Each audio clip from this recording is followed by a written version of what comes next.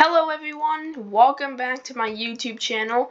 Today, this is the second part of what if this star named our sun is replaced with other stars in our solar system.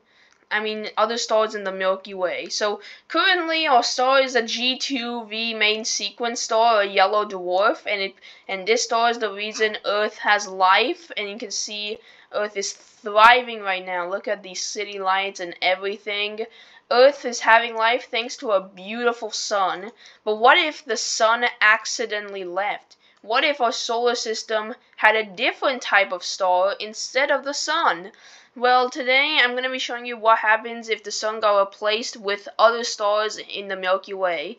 So the last time we literally destroyed the solar system by putting Stevenson 218 and ETA Carinae. If you want to watch that, you can click the card and it will show you the part 1.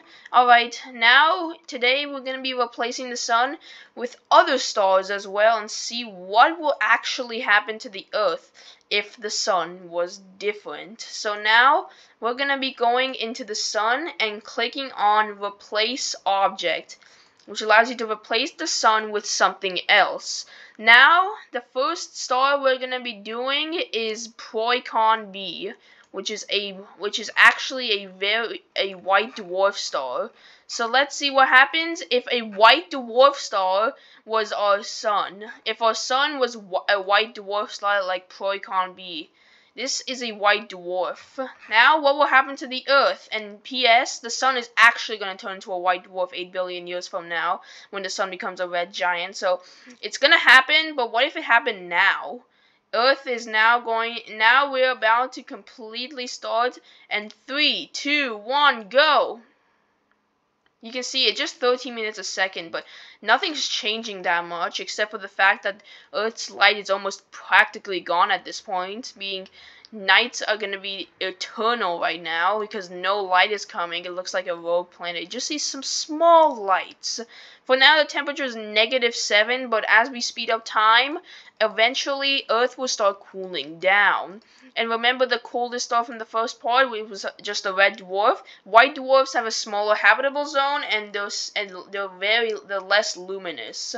As you can see, if you turn off the orbits, you can see the white dwarf is just not that visible. Speaking of this, the Earth is dropping down to 4 degrees right now. As you can see, Earth is now 3 degrees now. You can see slowly but surely the plants are slowly dying out. You can see some of the plants are dying, reach sub-zero temperatures, and you can see ice is starting to form on the continents now. Within about 100 days, the Earth is now slowly covered in ice.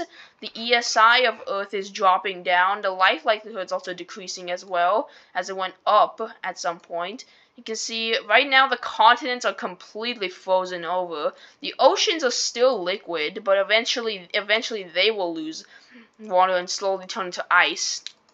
As we speed up time now, Earth's similarity index life likelihood is decreasing, meaning there's probably some subglacial life on Earth on the continents. And you can see there are small amounts of ice crystals forming in the oceans right now.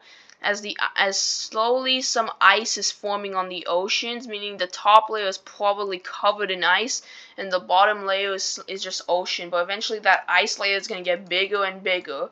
Within 2 months a second, the ice layer is getting bigger and bigger as Earth's ice and the oceans are slowly becoming visible. Earth's similarity has dropped down to below 70%. Earth's equator is completely covered in ice, but the northern sections are still not covered yet, but eventually they're going to be covered soon. Right now, Earth is slowly turning from a very blue planet into a barren planet as time goes on. So now let's speed up time. Earth is almost turning into like a ball of ice. You can see Earth has completely lost its life likelihood is dropping down, and here we go. Life likelihood has now dropped down to 0. Earth is now a cold, lifeless rock. So look at Earth right now. You can see Earth used to be blue. Look at how white it is now. The white dwarf really caused problems. Now we're gonna be doing another star in Proicon instead of a white dwarf star. Imagine if the sun suddenly lost its literal thing. We're going to replace the sun with, instead of replacing the sun, we're going to make a brown dwarf, which is why we're going to be changing some of the stuff to make it seem like a brown dwarf star. First, we're gonna be shifting the mass down to about 75 Jupiters. The radius should be slightly higher to be like a brown dwarf. So let's and put the surface temperature down to about 1000 degrees. And this is what you get for a brown dwarf star. And if we turn on time, you can see it's a brown dwarf star now. And all the planets are completely orbiting this absolute of a brown dwarf. See, this is a brown dwarf star. What happened? How much light will Earth receive with this already cold object? And you can see there is a bug in Universe Sandbox where it just lights up in a random spot. Like right now, it's probably lighting up in Uranus's orbit, but theoretically, brown dwarfs don't. This brown dwarf specifically is not emitting light at all. I don't know why Earth is like this, but who cares? So now let's go and see what happens if the Earth was replaced with a brown. Right now, nothing's going to change with the Earth because we already replaced it with a white dwarf. So already, the brown dwarf is like not giving any light to the Earth at all. And you can see, even Mercury is completely frigid as well. And even Venus keeping its thick atmosphere, and yet it actually is already cooling down to -3, meaning it's definitely life is starting to evolve there, but just not seen. So as time goes on, Venus will eventually cool down. It's now cooling down about -100. It literally lost its atmosphere, and now it joins with the rest of the planets in being a completely frigid world. So that's a brown dwarf star, but luckily, instead of going colder, we're gonna get hotter, literally. So now we're gonna go and replace the sun with something else.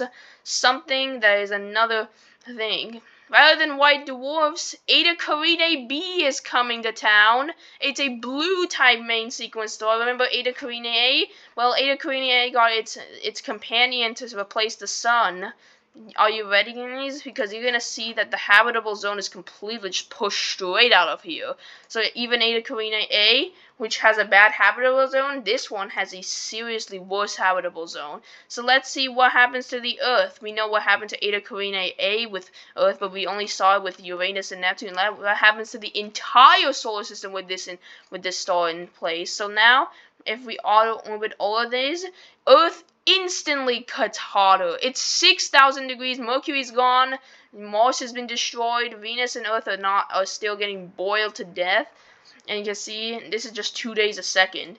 If we speed up time, eventually other planets will slowly gain. Earth got destroyed, and now there's just the outer gas planets and Venus remaining, and Venus is still holding on.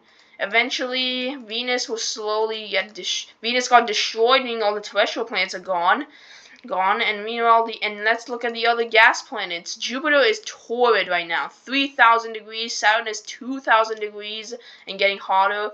Uranus is now 1,000 degrees now. Neptune is 1,100 degrees. And ETA Carinae, and as we speed up time more, the planets are gonna get so hot they're gonna get destroyed like the terrestrial planets.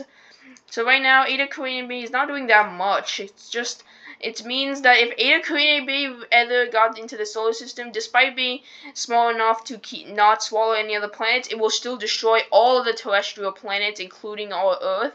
Meaning you won't be safe with ETA Carinae B if you still think that you'll be safe with it, considering its harsh ETA Carinae A star. So that is some of the planets in our solar system. Now we have one more to go, and it'll be a very a pulsar now. We're doing a pulsar. It's so small. What will happen with the pulsar, and see what happens to the solar system if a pulsar suddenly took over the sun.